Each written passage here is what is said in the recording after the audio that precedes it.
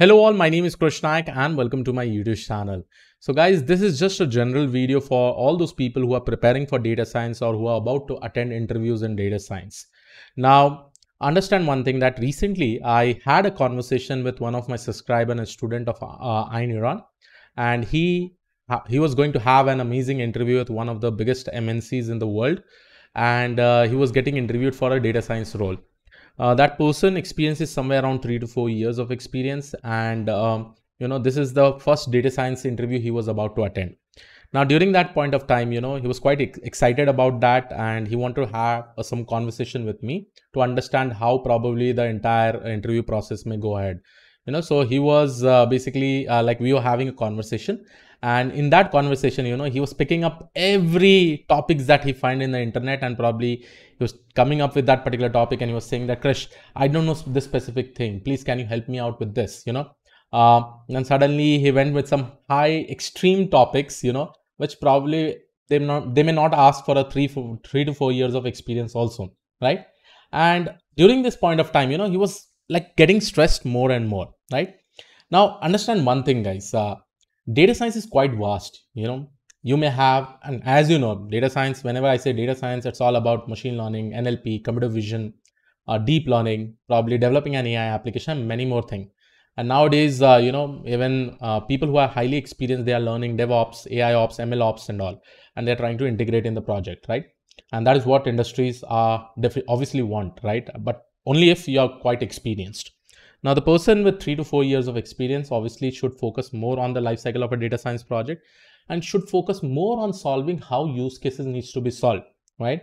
So if from my past experience that I have actually seen people, for the people who are going for the interviews who are somewhere around 3 to 4 years of experience, they should mostly focus on how to solve a use case, because they may be given a use case over there, and they may follow some methodology in order to solve that specific use case.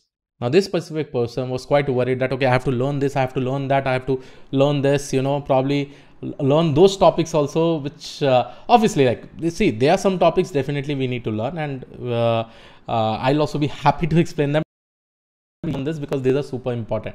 But what about those topics only for an experienced person, they may ask. So it is not necessary that you need to learn each and everything, guys.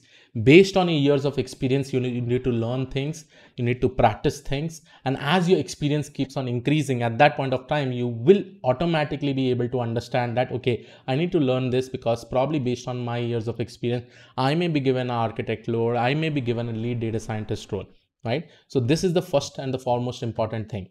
But the most important thing in any interviews that you go is that how do you solve a specific use case, and within that only you need to include all the important things that you actually know, so that your question revolves around it. That is a strategy that everybody should use, and I've also seen many people doing that.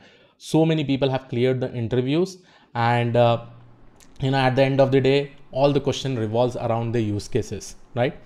So after the interview of that specific person, he came again to me and he asked, and he even cleared the interview.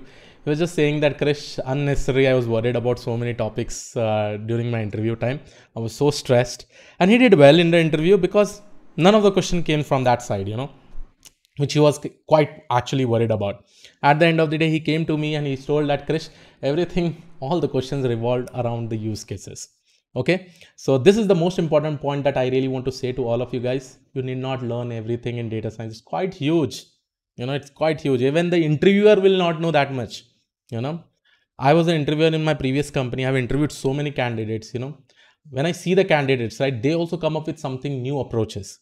And I was also impressed by seeing that. Some of the approach I even did not know, right? So this kind of scenario will happen. Don't think that the person who is actually sitting at that side of time, he will know each and everything that is present in the entire data science world. That is not at all possible. Okay. So yes, this was an important point that I really wanted to mention to all the people who are preparing for data science.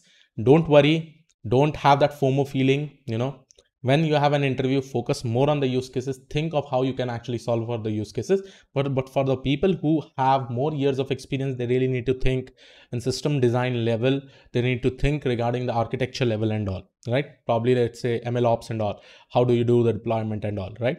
But yes, if you have a less than years of experience, I would suggest just go with understanding how do you solve a use case.